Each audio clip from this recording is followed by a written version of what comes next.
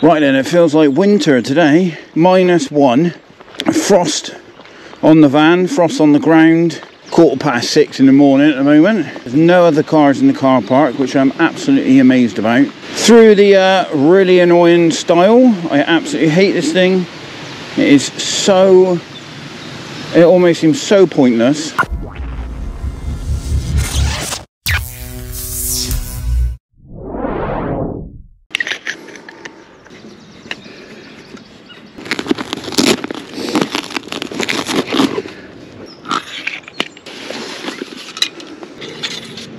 Feels like it's warming up already.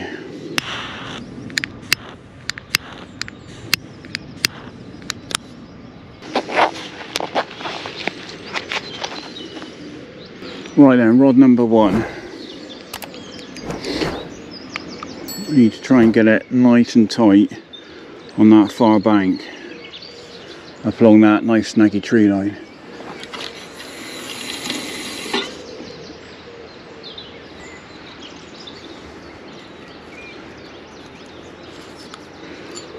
A little bit further than that.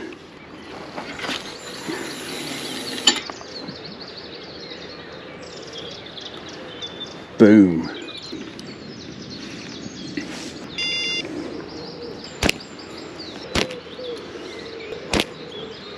This is the rig going out then. So I've got some weighted tungsten tubing, a standard quarter hybrid lead clip with a ring swivel, 3-ounce lead. I've got probably 6 inches of ESP tungsten loaded. I've got a loop in the end of it, which I basically pass the rig through and double it over. Acts as a little bit of an extra boom and just makes it quick change, but then gives me the flexibility of the ring. I've got a little weighted bead, which I actually need to move a little bit further back. So that is then further, the bead goes closer to the lead than it does to the hook, and that means that that section basically should drop to the bottom first, which helps push the rig away. I've then got my little chod section, my Ronnie section, and then a little oily bag on there as well. So we'll flick this one over there. Hopefully I've clipped it up okay. Here we go.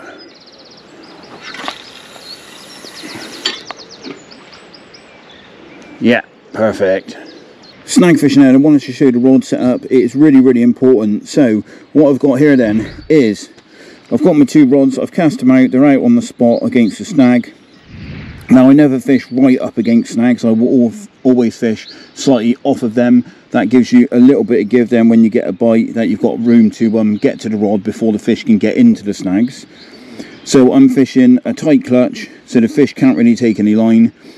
On the back of the rod I've got a peg as a rod rest. That is so that it holds the rod down to the ground.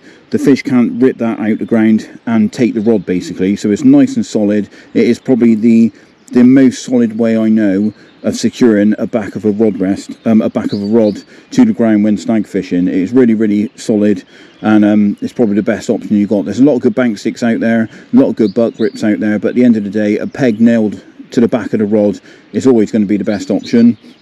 I've then got 2 single sticks. The reason I'm using 2 singles is when they're separate, they're more stable. So if I was using a little buzzer bar, it's not going to be as strong as fishing 2 individual bank sticks. If you've got 1 bank stick per rod, then it's always going to have the most strength than fishing any other option. If you had like a buzz bar set up, it's just there's options for it to twist basically. Whereas with this, it's 1 stick, it can't move, it's in the ground nice and solid. That is the best way of fishing across the snags. Now, a lot of people fish with like snag ears and things like that. Now in this situation I don't need it. I'm fishing straight across, I'm directly opposite the snags, and that again is really important. So the snags are over on the far bank, I'm fishing directly opposite them.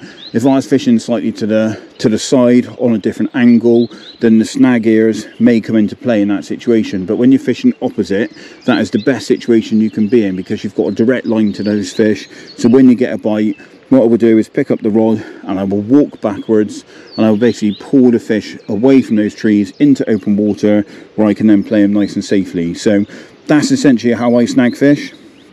Now I'll just put that left hand rod out, so I'm going to just put the bobbin on, bobbin is on. I'm gonna turn on the alarm. Job done. Now the alarms are on the most sensitive they can be, so the smallest bit of movement I'm gonna know my end. So you want the bite alarm's nice and sensitive, you want a nice solid setup, so as soon as you get a bite you get some indication and you get straight on the rod, and you want to be on the rods as quick as possible. If you get any sort of indication, you want to be straight on the rods and hopefully lifting into a fish. And like I said, you walk backwards, put the pressure on it and just get it into open water. Then you can sort of loosen off the drag and give the fish a little bit of line and actually play them like you normally would. But initially you just need to get them away from the danger and get them into some open water where you can play them nice and safely. So that's how I do it. I've done a lot of snag fishing over the years, and yeah, it's a very, very important thing. You need to look at your setup. When you're fishing against snags, it's not just a case of using the same old thing. You have to fish in a suitable way with a suitable setup, otherwise you will lose fish. I hear about so many people getting smashed up, losing fish in the snags, and it's like, well, if you're not using the correct gear for it, you're obviously going to lose fish. Welcome to a new video. We're back on a bank and you join me on the old estate lake. I've come out for a very short morning session, and would you believe I'm out on a weekend? I never fish weekends, and the missus has given me a green light to get out this morning and come out for a few hours, and can't refuse, can you? You've got to go out and have a go. Now, I don't normally fish the weekends because it is busy, but would you believe I rocked up this morning about 15 minutes after it opened and there was an empty car park. I've currently got the lake to myself, the rods are out fishing, everything is good. I mean, I can't believe it. I'm fishing on a weekend and there's no one on the lake. So very, very unusual, but we have had a very, very cold start. It was actually -1 this morning. I had to de-ice the van. It is literally spring. I have no idea what's going on with this weather, but at the end of the day, I'm fishing. I got some rods out. Let's see if it happens. But yeah, I'm very confident of a bite today. It's definitely going to start warming up. The sun's already starting to push through, so hopefully it's going to warm up a bit before we have to get going and we can have ourselves a fish or two. So the rods are fishing. I'm going to get the kettle out, put a brew on, try and have a bit of breakfast, and hopefully I'll get disturbed by a bite.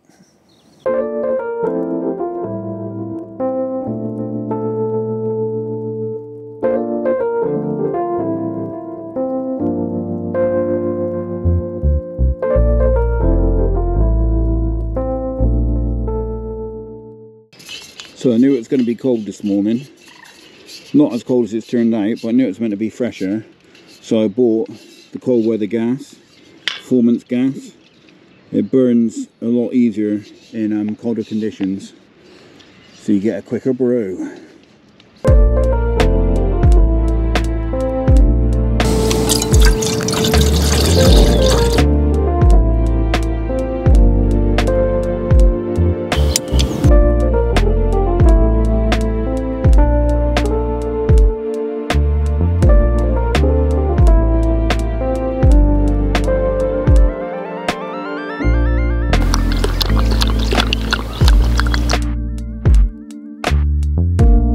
Right, so I've been watching the water since I've got the rods out. I've been fishing about 45 minutes now. I've not seen anything really that exciting to sort of give me an indication of where the fish are. I have had a little bit of a liner on the right hand rod, so that's a nice indication. So potentially there's some fish out that way, and looking around, maybe picking up a few of the free offerings.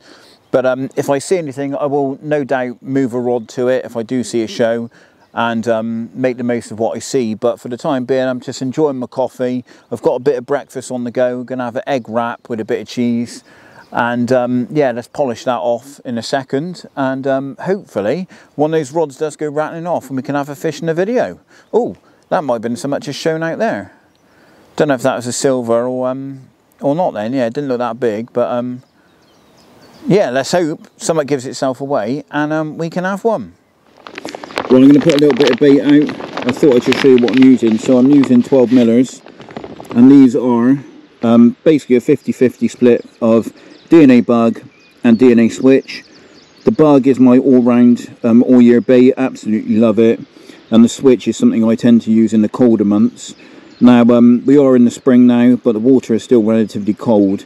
So what I like to do is still introduce quite a bit of that in my mix. I'm using it 50-50 today, as it is a really good attractive bait in the colder months. When the water's cold, it breaks down really nicely. It's got a lovely little spiciness to it, and it marries up really well with the DNA bug. So I'm literally going to put probably that out, nice little handful, fire it across to the far side.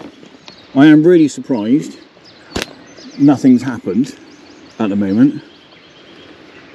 I genuinely thought I would have had a quickish bite, but it was very cold overnight.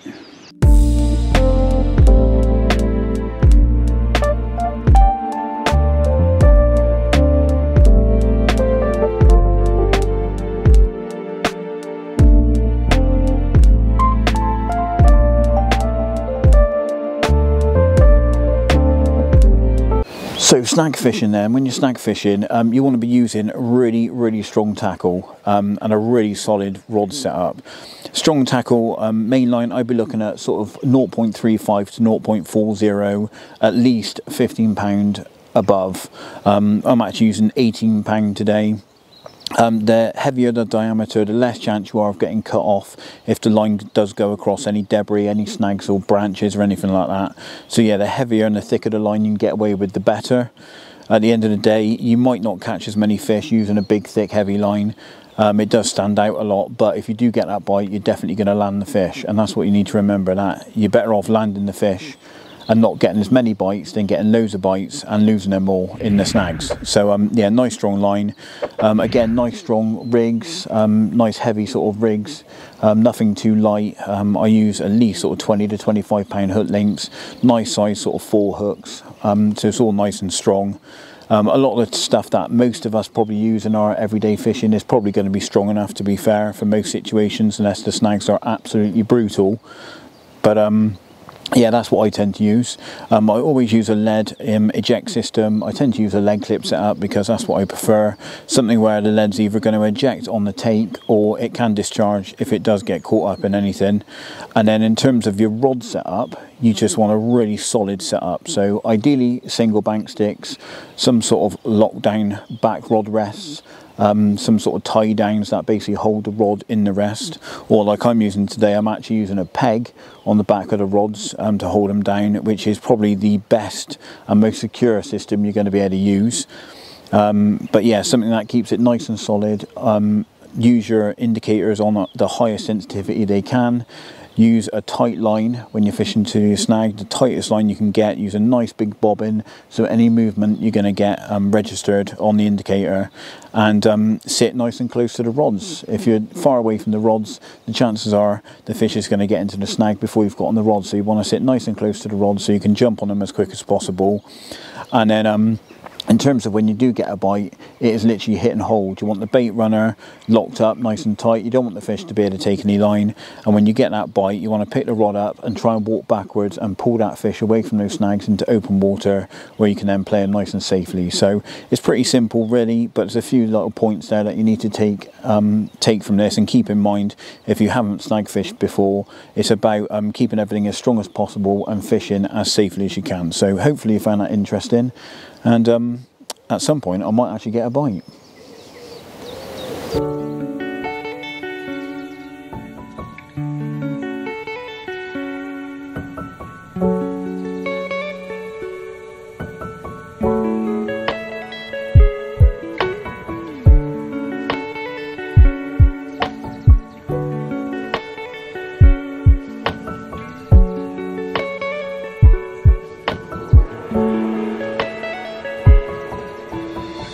Right, I've just recast one of the rods. I've brought what was the left-hand rod in, and I've now switched it over to the right-hand side, and I've dropped it in the margin on my right-hand side of the swim. And the reason for that is I actually saw fish show, and I thought I can't ignore that, so I've reeled that rod in quick. I've chucked it out to the right-hand side, just with a little mesh bag on the Ronnie, on the Slipty Ronnie, and just sort of lowered it down, nice drop.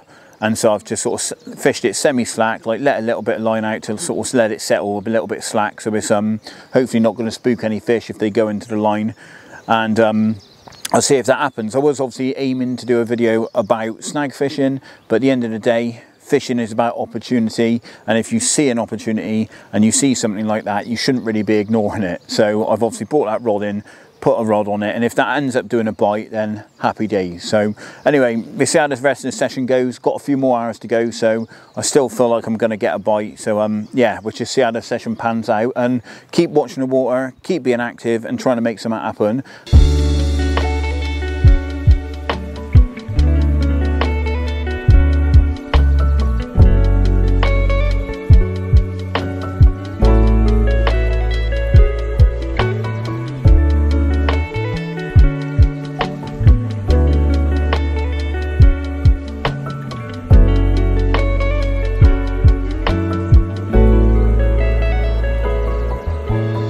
Right then, I'm back at the van. I've got all the kit loaded up. I've had to cut the session short, unfortunately. Loads of people have turned up. If you look at the car park, there's a few cars there. There's one tucked around the side of that one as well. And there's plenty of cars along here. There's one tucked over there. So the car park is pretty much full at the moment. You're not going to get many more cars in here. And the lake was getting really busy. And unfortunately, a couple of guys got opposite me, cut me off from the snag I was fishing across to. At the end of the day, it's fishing, isn't it? It happens. So I was kind of at a loss really, and seeing as I've only got sort of the morning, I'm off obviously to spend the afternoon with the family. I thought I might as well cut the session a little bit shorter than planned and just get out of the way and let people crack on with their day's fishing. So there were a couple of guys to my left having a bit of a social. They were making quite a lot of noise. It's always awkward with the filming. Now I'm not complaining. At the end of the day, they're out enjoying their day. More than happy to see people doing that. But from my perspective, it's obviously frustrating for me trying to film and create content. So at the end of the day, filming when you're out on a Saturday on a busy lake is always tricky. So at the end of the day, it's my own fault really. But anyway, it was nice to get out on the bank. Hopefully the tips that I've put into the video were useful and have you know, something you can put into your own fishing. Snag fishing is very, very productive. It hasn't been today. I just think it's one of those days, isn't it? But anyway, thanks for watching the channel. If you like it, give it a thumbs up, subscribe to the channel if you're new, and until next time, get out there, be lucky, and I'll see you in the next video. Boom!